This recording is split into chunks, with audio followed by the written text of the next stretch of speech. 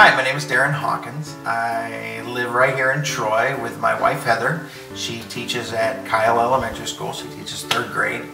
I have 2 girls, Libby, who's 23, lives in Columbus. I have a younger daughter, Emma, who is 17 and goes to school in Plain City.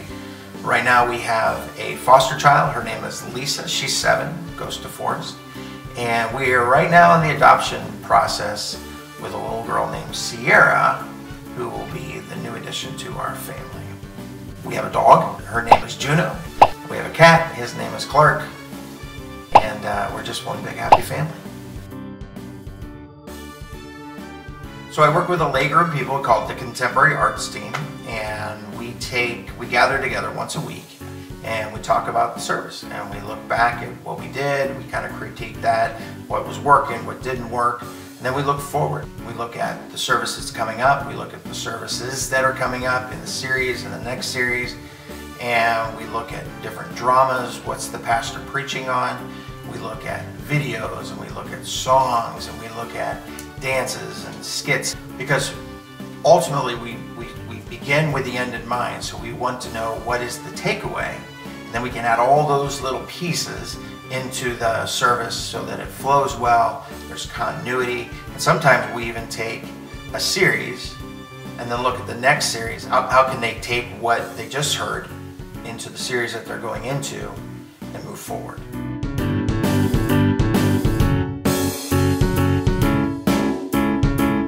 What we do is every week we gather together, we learn songs, we rehearse songs. It usually takes an hour, hour and a half, sometimes 2 hours, and we're honing their musical skills. A big part of what I do is to help hone them spiritually. And so we spend some time in the Word, we do devotions. Sometimes the different worship team members will take those devotions and do them.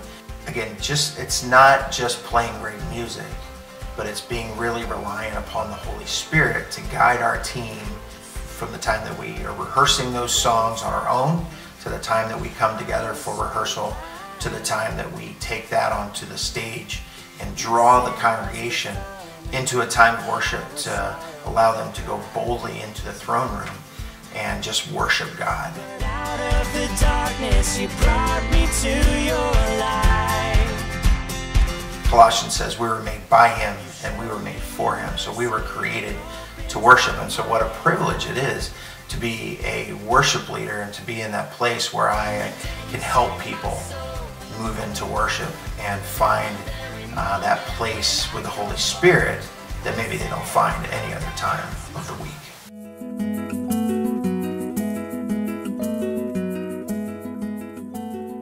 So as a child, I was blessed to be in a family that taught me the faith, that taught me about Jesus, and we attended church 3 times a week and twice on Sunday.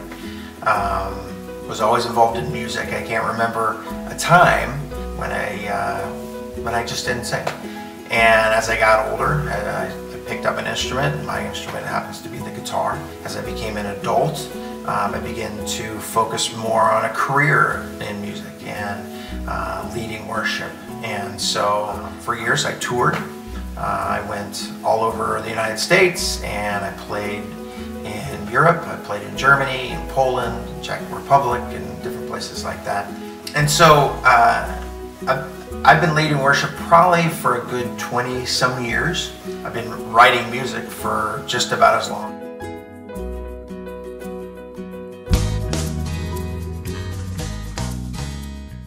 I've recorded 2 different projects, one called Mercyville, another one called Everyday Jesus. And just continue to write. Instead of writing those kind of songs, I write worship songs now. And so we use a lot of the songs that I write in our worship services. Probably about 14 years ago, however, I went on full-time and started working at different churches as a worship leader. My first church I worked at, they actually hired me to start a contemporary worship service, so that was a really good experience for me to learn how to do that. But as I have gone along, it's not just been the music part. I've done youth ministry. Churches that needed some graphic design, I started doing that and found I really love to do that. And I feel like I have that innate gift to do graphic design. design. And I build the services, I do videography, and I do the website. And so God has taken this kind of rough musician and honed him into the place that I am now, where I do graphic design, I do videography, I do work with the media team, and I work with all those people. And the most important thing for me are the people that I work with. As I bring different people onto the technical arts team or the media team or the worship team, I use this scale called the heart and the art. And on the far end of the heart side are people that maybe aren't as gifted as others, but they do it because they love Jesus and they have this passion. And then on the far side of the heart, or the art side, are those people that are just amazing musicians. I tend, as I'm pulling people in, I'm happy to include all those people, but I tend to fall on the heart side, kind of middle of the road heart side, because really ministry is about people. And if they're willing to do it, then I'm willing to work with them to include them into ministry.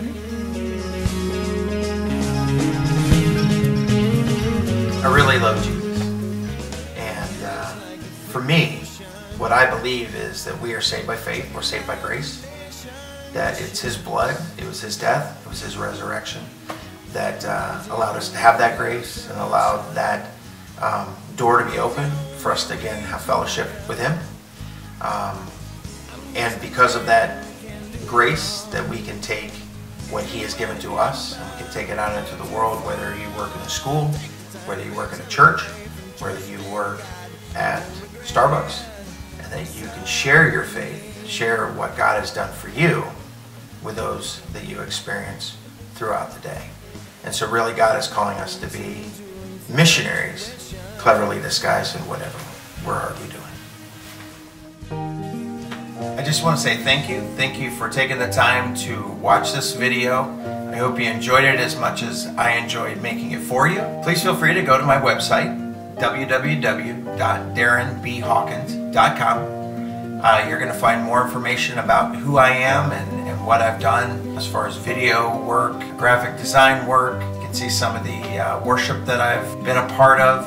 I will be praying for you folks at True Life Community Church as you prayerfully consider who your next worship arts pastor is going to be.